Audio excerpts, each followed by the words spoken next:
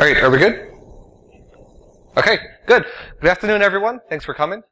This is my talk, Red Team Yourself. We're going to talk about adding more capabilities to your existing security program. So, a little bit about me. My name is Thomas Richards. I think this is my 5th time here presenting. So who's here first time at GrrCON? That's a lot of you. Holy crap. Well, welcome. I'm glad you came into my talk, and I hope you guys have fun today. I just got promoted, so I am no longer a senior consultant. I am now an associate principal consultant at what is now Synopsys. I previously worked for Sigil. We got acquired just about a year ago. I am our red team domain lead. I am responsible for our red teaming practice. That comes from execution overview, sales call, SAL creation, template, staff training, all sorts of stuff. There's my Twitter. I generally pick up about 4 new followers every talk. It's been the average, so hopefully that continues through today. And I've spoken before at a whole bunch of different conferences, besides San Francisco, CarolinaCon, DerbyCon, here, which is awesome, and AppSec DC. So, who here is responsible or participates in security testing for their organization? Okay, awesome. Awesome. That's a good start. So, for the folks that do the testing, who does any sort of social engineering or physical pen testing or any sort of adversary emulating testing as part of that program? That's more than my last talk, so that's awesome. I have a slide in here that says if no one raises their hand, cry. So I'm happy that at least a few of you are doing it. So that's really the purpose of this talk, right? So a lot of organizations will do their security testing in sort of a silo, right? You'll do just your network. You'll do just your web apps, right? But you're not going to incorporate any sort of adversary emulation into that testing, and what that means to find your, perform a whole holistic testing for the org. And it brings your security testing to the next level, right? So it's great to know that your network is reasonably secure, or at least you know where some of the bad things are, right? And it's good to know that your web apps will generally respond, but there's going to be areas where those domains overlap, especially when you incorporate the people that use these systems, that you really have to test it as a whole to see how resilient it is against an attacker. So what is red teaming? The classical definition of red teaming is challenging a group's preconceived notions, assumptions, and or processes, right? So it's looking at what some group of folks are doing and go, are you doing the right thing? And why? These generally function as 3 of the following things. We have vulnerability probes, simulation exercises, and alternative analysis. So most of what we do in InfoSec ends up being around the vulnerability probes, right? You're looking for issues. But there's also simulation, so running like wargaming, for example, and alternate analysis, we'll get into a bit in the next slide, looking at a body of information and see if the first folks came up with the right conclusions if you do something that's make sure there's no bias when you're reviewing a set of data. A little bit of a history. One of the oldest methods of red teaming actually came from the Catholic Church. So there was a position in the church, I forget the Latin name for it, that's called the devil's advocate. That role was meant to question people going up for sainthood. So for those of you who are not Catholic, when someone gets in order to grant statehood, they have to perform some sort of miracle, right? So of course, every village, city, town wanted to have their own saint. So they would say, oh, this individual performed this miracle, please grant them statehood, right? So all of a sudden you have a huge spike in saints. And finally someone said, why don't we make sure these miracles are real? We want to grant real saints. So they had a position in the church whose role was to challenge the evidence that was presented to them before someone was granted sainthood. This position was active until the mid-90s, and actually Pope John Paul II removed that position, and then you saw all of a sudden a huge spike of saints come in the Catholic Church after that.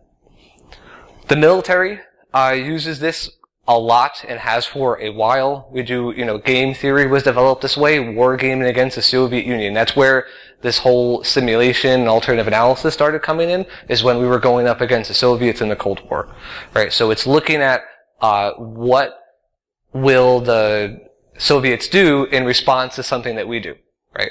And how will we respond if the Soviets start doing some sort of maneuver, right? So that's where that started to come out so that we could be more prepared for when the Soviets were doing this, or any adversary potentially was doing this. The CIA also has what they call a red cell.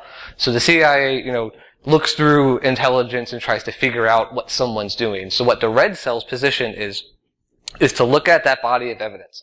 Say, for example, again, to use the Soviets, you're on the Soviet desk, right? What you do is you pay attention to everything the Soviets do all day and go, hey, there could be missiles, they're moving missiles, they're doing something with missiles, right? Well, your job is to find the crazy stuff the Soviets are doing. So of course you're going to find crazy stuff the Soviets are doing, right? So what the CIA Red Cell would do is they would take the same body of information, have folks that are not part of the Soviet desk, so they wouldn't have a bias, and look at the information, see if the first analyst came to the right conclusion. And that's if the CIA Red Cell comes to a different conclusion, that's where you start to figure out, well, what's going on. So that played pretty predominantly and still does operate today when it comes to the intelligence feed coming in from the CIA. And of course, the government has red teaming as well. Homeland Security actually does a lot of red teaming. Not all of it has sort of repercussions. The FAA actually ran a lot of red teaming exercises against airports and airplanes in the 90s leading up to 9/11 and then more so after 9/11, right? And they discovered a number of vulnerabilities that were going on in the airport and the systems and would try to warn people about them, but there was no procedure to actually fix what they found. So they were going, hey, there's a lot of bad stuff here, like someone could do something really awful, which is what we found out someone did do, right? And their message wasn't heard. So obviously after 9/11, they got a little bit more power and authority to institute changes when they find something that's wrong. But I mean, who reads the articles every year one comes out that they're still sneaking guns and bombs through the airport really easily? Like 90% of the time they try and hide a gun through the airport scanner, it works, right? So stuff like that is pretty scary. And then the NYPD also does a lot of tabletop exercises, specifically after 9/11. How will the city will respond? Like the mayor will sit in these exercises and they'll throw challenges out and change the situation to see how the different departments will react. So we're like a big board game going on at NYPD to see how they'll respond to attack. Well, we're going to talk about this in more of an InfoSec context, right? So we're going to talk about vulnerability probes. And we're going to take it above what folks were already doing and say these are going to be goal-oriented assessments, right? We're not just going to look at the broad scope of your network. We're going to have a goal, right? Can we get domain admin? Can we get to your financial database? Can we get to your customer database? Where the testers will attempt to emulate a perceived adversary and use any means necessary within scope to achieve that goal, right? We're not just hunting bugs. On a red team, I am not trying to find all the vulnerabilities on your network so that your teams can remediate it. I am trying to achieve that goal. And that's what your testers should be doing too. Always look for the goal. Now, obviously, bugs will be found, right? You will find vulnerabilities in the people, the process, and technology, and you'll have to remediate on those. But the goal is not to find the most bugs. We're also going to have risk assessments. I actually had a gig here. We did discussions, with relative stakeholders to understand a certain piece of technology or business process around that technology and how it's used. And you want to identify the risks in the people, technology, and processes that could be exposed, right? So what this came through, we had a client come to us, and they had a process. They were like a middleman for not investment bankers. What the hell is the word? They moved a lot of money, basically. So it was hedge funds. So they were the middleman for hedge funds, right? So the hedge funds would work with this bank to get the money from the client, move it into a holding account, and then move it into the hedge fund for investment. Okay? So the fun part is that the bank never actually met the client. They were working with the hedge fund, and they would email these documents. They were literally emailing scanned documents to move millions of dollars. Right? Nothing could go wrong there at all, right? That's totally a fine process. We'll just email these documents in. They did have a lot of controls in place, which was fantastic. But what we ended up finding was a lot of their controls could be bypassed, especially from an internal attacker. Documents were easily forged to make it look like it came through, and we saw gaps in their process that allow someone maliciously inside to move money on behalf of a client without them knowing. Because of the days that it took to notify people after something was moved, you can move money pretty quickly using an insider threat. The fun part was they had a maker-checker paradigm, right? So someone would create the order to move the money, and someone else had to approve it. Well, in the system, the person that created the order could choose who was going to approve it. So two people working together could obviously collude to move this money, right? So that was an interesting gig that we had. Why red team, right? Security testing, what I'm finding with a lot of our clients, we end up doing just with your blind design, right? We'll come in and just do network, right? We'll just work with the network security team. We'll just work with the software security team, the application security team. We'll just do mobile tests, right? We'll just test, their physical building or what have you. But gaps exist in these technology bases where they overlap, right? There are trust relationships that are going on between these where if you don't look at the system as a whole and where those trust relationships live, vulnerabilities could come from those when trust is misplaced or misconfigured. And it's going to test the security posture of the entire organization or the business unit faced with a real adversary, right? We try our best to emulate this adversary going through, and that's what you should be doing too when you're testing to see how these parts of the organization will withstand. Again, not just a bug hunt. And this is a good example of difference between red teaming and doing a traditional network pen test, what have you. So we were doing red teaming against a firm. They had a very limited external footprint. Very limited external footprint. Only a couple servers running. What we did find is they had an SFTP server, right? So, good. If people want to send data in or they want to send data out to the clients, they have SFTP that's using credentials. Okay, they could use certs, but they were using credentials. What we did find is that that server accepted SSH connections, but it would terminate the connection after 5 seconds. So if you logged in with SFTP, your session stayed active, but if you tried to log in with a shell, it would drop you after 5 seconds. We were able to phish their employees and get working sets of employee credentials. Then we were able to log into the SSH session, and in that 5 seconds, it happened to be a Windows box. We dumped the one-liner for Cobalt Strike to pull down Beacon, and we pulled down Beacon. The service was running as administrator, so we had complete control of the box. It was in the DMZ, but there was no filters from the DMZ into the internal network. We had domain administrator within 20 minutes. Just because they had it misconfigured to allow SSH to even connect, right? If that was a network pen test and how our methodology goes for a normal network pen test, you would scan it, you would see the SFTP, and you go, oh, okay, that banner shows that the service is up to date, right? You're not missing any patches, there's no vulnerabilities with that service. Perfect. But on the red team, we took over their entire network through that service. I had another one where a client didn't know a box was still up. So we found a box that didn't have two-factor authentication on it, logged in, and got access to the entire law firm's history of records from 2012 or 2010 or something. It's crazy.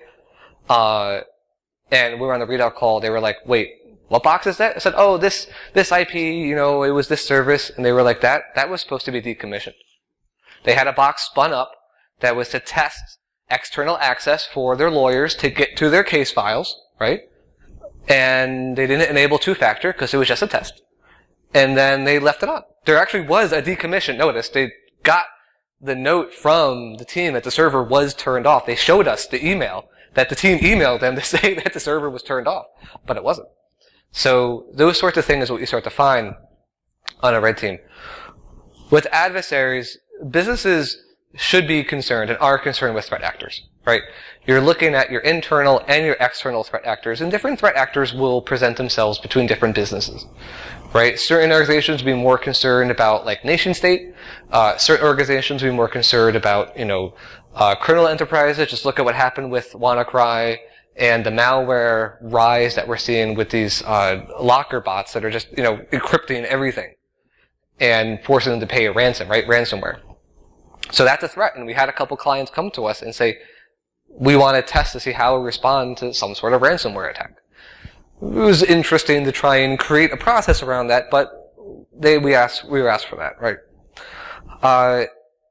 When you do a red team, you want to try to emulate these threats, right? So what would drive someone to do these sorts of attacks? What sort of resources would they have available to themselves to carry out these attacks against your organization?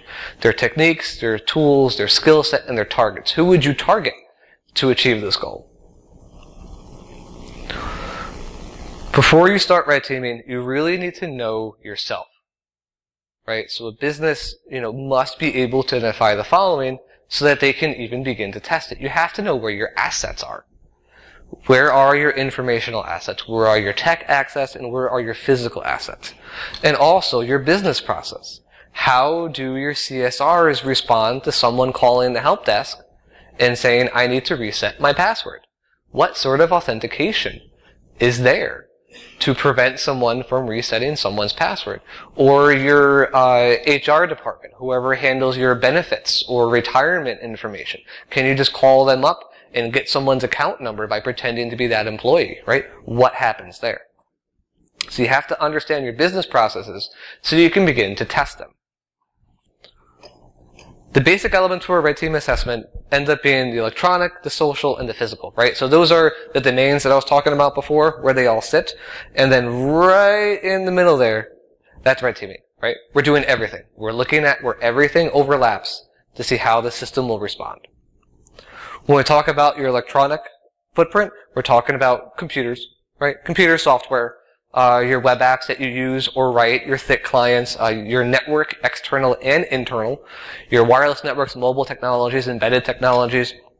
We actually took over a client's phone system once, and this was fun because we started hopping on their conference calls. We could see when conference calls were going on, so we started hopping on the conference call. And one of the conference calls was about a new data center build out they were having. So they were like, okay, great. The consultant started listening, and they brought up about the security of the data center. And they started saying a couple things, and the consultant actually has a lot of data center background for the securing data centers, and started piping up in the conversation and talking about, standards, the ISO standards for data center security, and what they should implement, and what, vendors or things they should look at when doing this stuff. And every one of the calls no, that's good, yeah, that's good. They get off, it was a conference call, some people in a room, some people were remote. So they get out, and our POC was in the call, and he knew the consultant's voice. So he, kind of kept quiet through the whole thing. And at the end, they walk out, and they said, one of the higher managers was like, hey, wait, who was that on the phone? Giving all those good advice, we want to talk to them.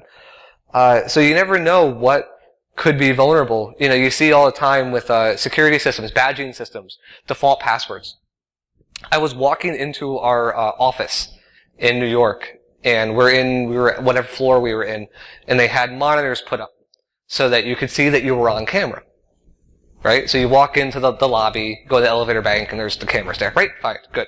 Well, we were coming back from lunch, and I'm looking up, and I'm going, wait a minute. The guy is doing a software upgrade on the monitor and didn't realize it was being mirrored out to the hallway, and I was watching him type in the IP address, and I watched him type in the username, and type in the password. All just sitting in the lobby, and I'm like, are you kidding me? I'm right here. Come on. So, these sort of systems that you rely on can have issues in them as well when they're not being thoroughly tested or vetted, etc. Your social aspect, your people, right? Your phone numbers, social media accounts, corporate and personal. It's fun what people put on their personal accounts when they don't lock the privacy settings down. Find your email addresses, and also look at your business processes, right? Your CSRs. What happens when someone calls you and you answer the phone? We had two things with this. We were doing a client on the West Coast, so I called in early morning their time. So it was, 8 o'clock my time, 5 a.m. their time. I'm calling into their numbers, listening for the voicemail greetings to get their names, right? Because I didn't have their names. I had their DID ranges, but I didn't have who was at what extension. So I would just call in and hit the extension and get their name. So when I would call back in their normal business hours, I'd be like, oh, hey, Frank, this is Tom from IT. I need to, help you out with your computer. So they established an instant rapport. The scary thing was when someone answered the phone at 5 o'clock in the morning, and I kind of just like screamed and hung up, because I'm like, what are you doing working at 5 o'clock in the morning? Like, go to sleep. The other thing was, one of the employees was really proud of her new office, so she moved offices for this client, and it was a law firm, and they took pictures of her desk. The problem was, her computer was unlocked, and I could see client documents on her desk.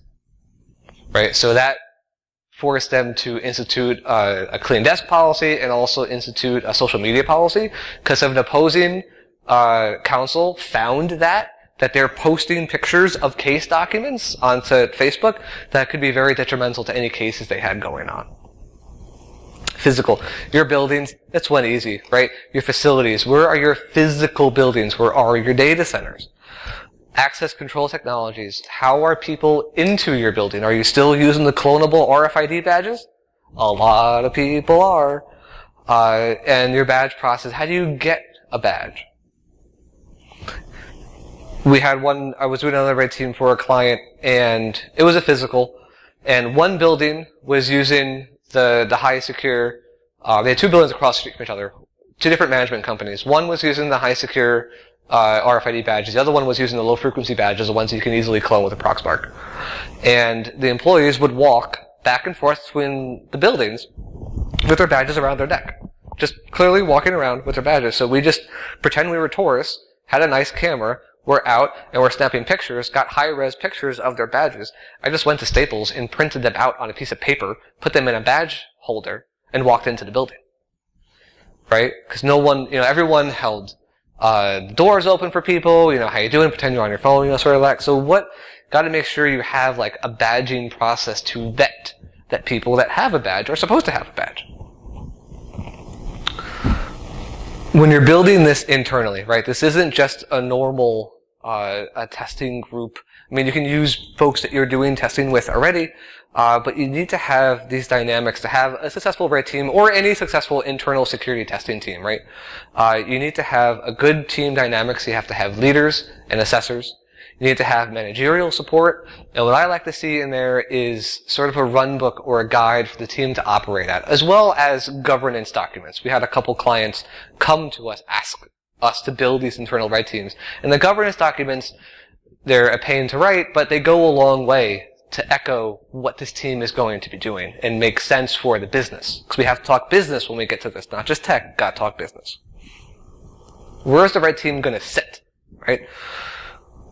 Effective red teams need to be placed somewhere on the org chart, right? Have to, be responsible to someone. Someone has to have authority, but also be semi-independent. You want to try and remove bias during the testing, because any bias or assumptions that the tester might make on how the organization or business unit or technology or system will respond to an attack could impact their testing and could give you not solid results, right? You want to be far enough away to remove the bias, but you also want to be close enough to be taken seriously. If no one listens to what the red team says, then you're not going to succeed. You could find the worst vulnerability in the world. If someone finds this, our business is done sort of vulnerability. And if there's no framework or policy in place or managerial support to support this getting fixed, then the red team is just about useless, right? It's not about, as much as we like hacking stuff and doing all that cool hacking stuff, that's not the actual goal of these assessments, right? It's to improve the security posture of your internal stakeholders or your clients or whoever you are. You don't want them to find bad things, right? I've had gigs where I found nothing. I mean, there were different reasons why we found nothing serious, but we found nothing, right? And those are rare, but they do happen. Every once in a while, someone gets it right. You want to have the least possible levels of management at above your stakeholder, right? You don't want a bunch of middle managers being able to stop you from doing testing. Be like, oh, we're not ready to do that yet. Oh, our team doesn't need this to happen. No, the person who has the authority to execute on the, say we're testing, needs to have global authority in the org to say we're doing testing so that it will succeed.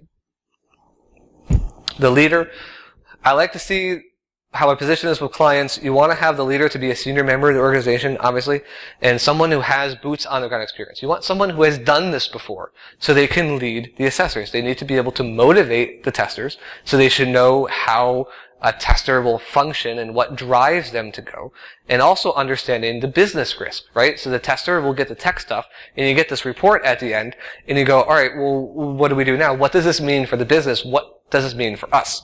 So you need to be able to communicate in risk what this means to the organization, and also be responsible for performing goals, setting the goals for the team, and also performing oversight. The assessors need to be able to think maliciously, right? This is thinking outside the box. It's being bad, but being allowed to be bad, right? Abusing systems and how they're not meant to be tamed, and looking at that hacker mindset, right? You want people with varied backgrounds. I am so surprised at the crazy hobbies I had as a teenager carry through into this career. It is nuts that I didn't think I would ever use those skills or tools, but it happens. So you want people with not even traditional IT backgrounds to be part of your testing process, because it's not about, I can teach hard skills, right? I could take someone and show them the process of doing a web app pen test. Right? It's pretty prescriptive at this point, right? Configure tool, scan tool, look at tool output, and then do manual testing based on documents we've created. It's pretty prescriptive. But I can't teach someone how to interpret that tool output. You know, I'll be looking at, I just had it last week, I was looking at a report that I was looking over, and the finding was, verbose server header. Right? So the server was echoing back its version and make or what have you. And I'm looking at it, and I'm like, Sun 1 server 6.1? That doesn't seem right. And there wasn't any other corresponding finding. I'm like, I'm pretty sure this is end of life. Sun server, let's look into that. And it turned into another finding, right? So how do you interpret the results where the scanner flagged, it's a server version? And this is the other fun thing, is a lot of the network scanners do a horrible job of checking versions of weird software. So Tomcat's a perfect example. Nessus misses Tomcat versions like crazy. It'll flag as an informational, hey, I found the Tomcat version. But for some reason it can't figure out that it's 7 years out of date. I found that with Nessus all the time. So stuff like that, looking at the results and interpreting it in a human way. I can't teach someone how to do that. That's the hacker mindset, right? Have to have people that are comfortable lying, cheating, and stealing to their coworkers and or friends, right? If you're working for the company doing this stuff, you're going to be going against people that you hang out with at lunch or at the company party or what have you. So you need to be able to do that in an effective way. And the goal that I put to all this stuff is to not get people fired, right? Because you fell for a phishing attack doesn't mean, you failed as a person, doesn't mean that the security security awareness program was bad. I had a client actually run their own phishing campaign during the time of my phishing campaign. They beat me by a day. So already everyone was spooked about any emails coming in, right? We actually got people to fall for it too, which was good. So you never know how this stuff is going to, be carried out. And you need to be able to, they're going to be the ones conducting the engagement. The managerial support. As I mentioned before, you're going to live or die by this. You need executive level support, like C-suite support, to carry out this sort of testing and have the authority to issue and okay any test that you are doing. And the program also needs to be visible. You need a seat at the table to go, hey, we just did all this stuff. We found all this stuff wrong, and we have started fixing it, and now we're down to this pile of bad. Right? That's important. Executives like metrics and graphs and numbers. Excuse me. How many vulnerabilities did we find? How bad were they found before? Have we improved over the next year? Metric collecting is pretty important in this as well, and that's what will allow the manager to show that the team is positively impacting the organization. You want to have goals, right? People are going to ask, why do we need this? What is it going to do? We need to protect X asset. We need to increase corporate security. There's going to be goals here, and have mission statements as well, so that when someone goes, what are you guys doing? It's written down, right? We're doing this. And it also helps the team to stay on track, right? You're going to have some sort of mission to carry out. You also need to be able to explain the risk to Team Discover, right? Why is this important? Is what it comes down to. The adversary emulating attacks, looking at why, well, doesn't our normal testing do this? Well, no, because we're missing part of it and we're trying to get better, right? Oh, common pushbacks, right? My users will always fall for a phishing attack. Okay, let's talk about that, right? Let's take a step back. Do you do awareness training? What is your awareness training? How will we improve your awareness training going forward, right? And then let's put it to test, right? Let's test them to see how they fall, right? We average 10% is like industry standard for phishes to land, right? You expect 10% of the people you send emails to fall for it. That's industry standard right now. If you fall, 50 fall, okay, well now there's a problem, right? Half your org shouldn't fall for this. And then if less than 10% fall, perfect. All right, how are we gonna fix this going forward, right? I've also had clients say this, and I'm like, okay, well then give us a set of credentials. Make a user, give us a set of valid credentials, and we will just start from the inside, right? Let's skip the outside part of it. We'll just start from the inside and go from there. And to see how your inside holds up to attack. How is this different from normal testing? We already covered this a bit in the slide deck. Adversary eliminating, we're going to pretend to be real adversaries, go after the organization, et cetera, et cetera. My system, network, application doesn't do anything sensitive. We wouldn't be a target. If you're on the internet, you are a target. No matter what, right? Especially with the ransomware, like I mentioned before. It's not even about, pwning the box and using it to conduct other attacks. They're ransoming you with your systems. They're crypto locking it and asking you to pay Bitcoin. Like this, the fact that this is even possible is crazy. But you are a target. Everyone's a target. If you're on the internet, you're a target. If you're here, you're a target, right? Wi-Fi, right? Fun stuff. You have to protect your corporate access. You have to protect your network. You have to protect your IP. What drives the business needs to be protected. It has to. You're going to piss people off. Red teams will piss people off. Every time. You'll have some manager that doesn't like what happened or wasn't fully aware of it. We did a red team for an org. We had to test their data center. Right? And there was a physical separated area inside the data center for high security information, right? So if there was whatever service they sold, they had, a separate, more secure data center.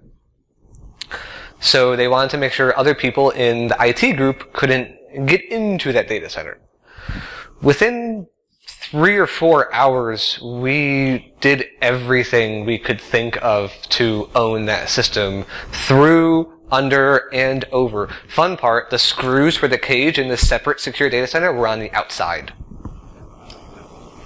So you could just unscrew the cage and just take the cage apart. They stopped us when we got to that step.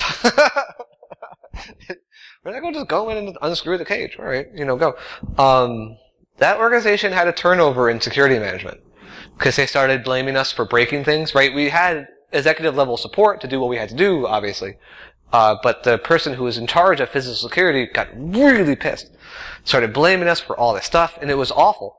You broke this, you broke that, you broke this. And it was like, well, we did take that apart, but you kicked us out before we could put it back. So just put that back, and it's how we have pictures to prove what we did. That manager isn't there anymore, we found out. We got a new manager who wants us to do more pen testing. So like, well, if you got into our super secure data center, we need to test everything else now. The stakeholders in engagement have to have enough influence to withstand any political heat, right?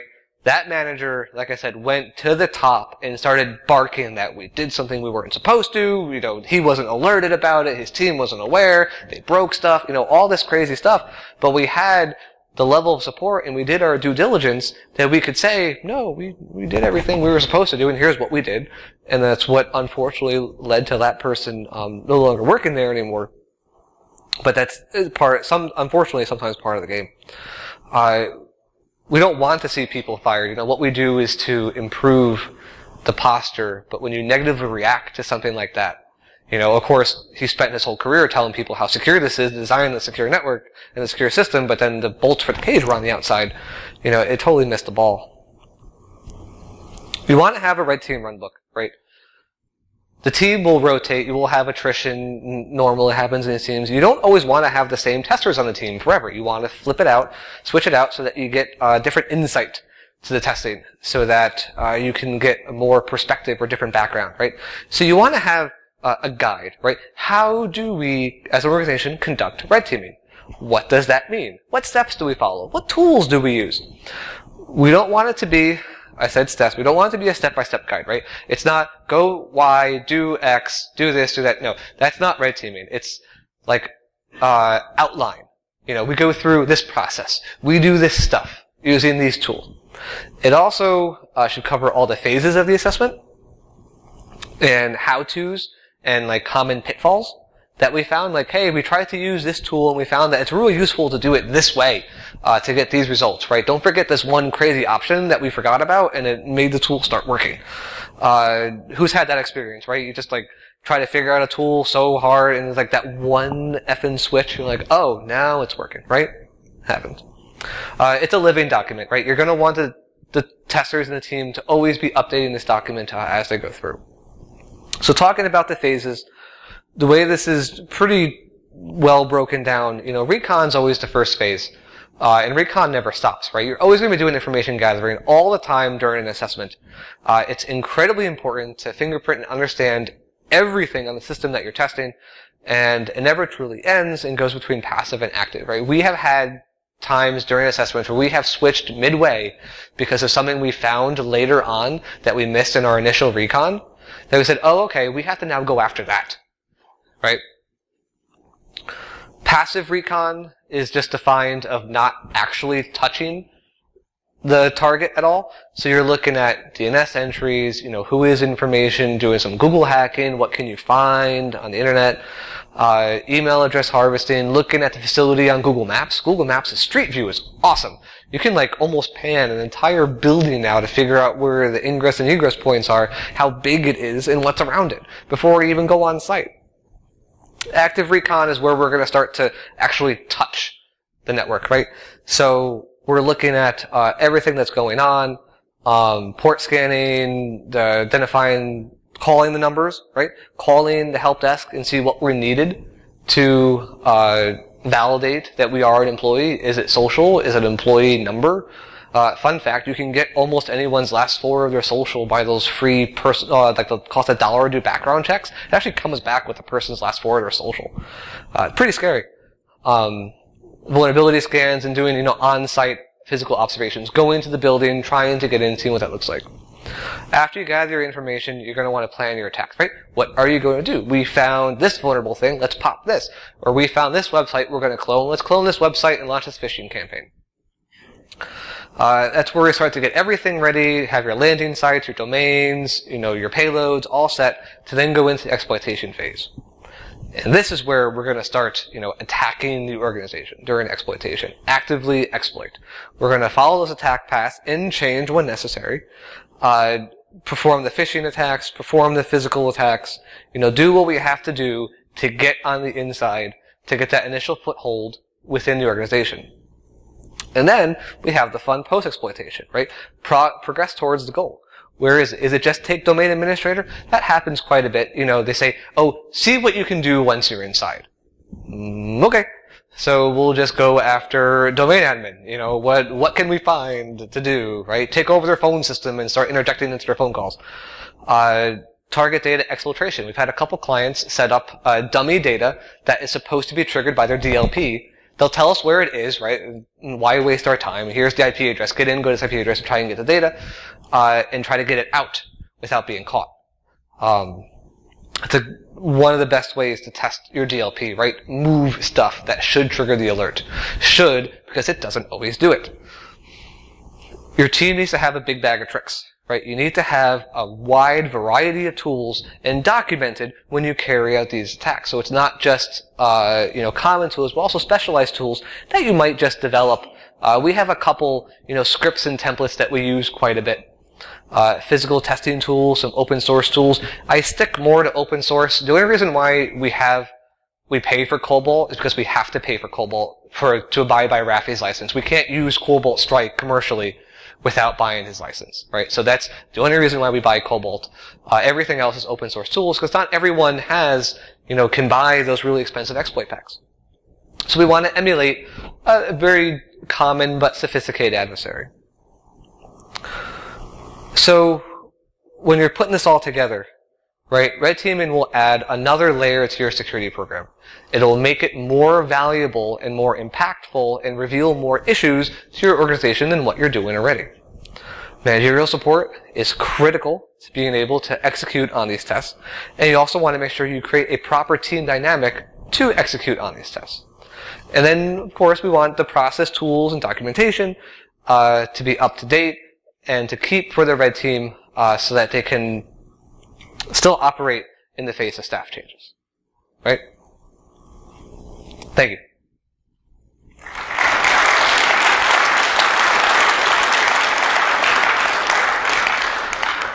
All right, we got quite a few minutes for, well, not quite a few, but a few minutes for questions. Anyway, yes?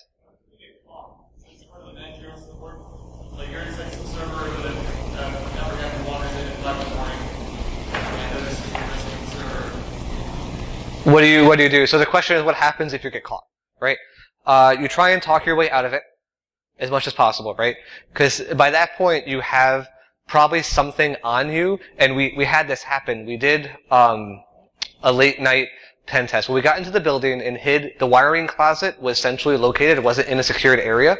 So the consultants hid in the wiring closet for like 10 hours. Okay? They made, fake telecom badges, and they happened to have spools of wire.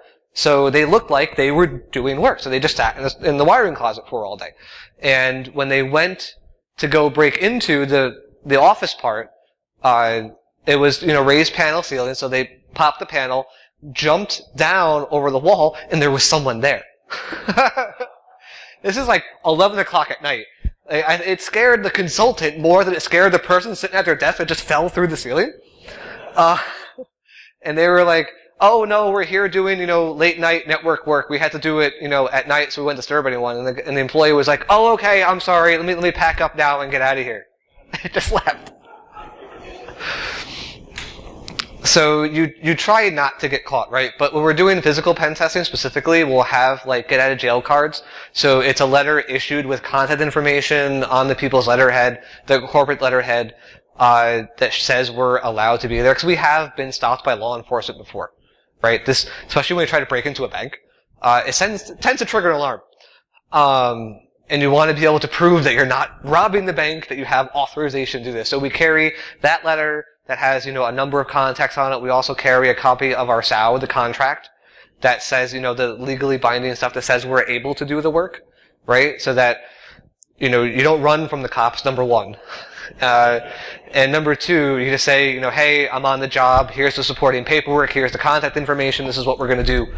I'm here. I'm authorized to do this. And then the cops will validate it and then they'll let you go. Haven't had anyone brought to a station yet. It's always been handled on site. So you find ways around it. Anyone else?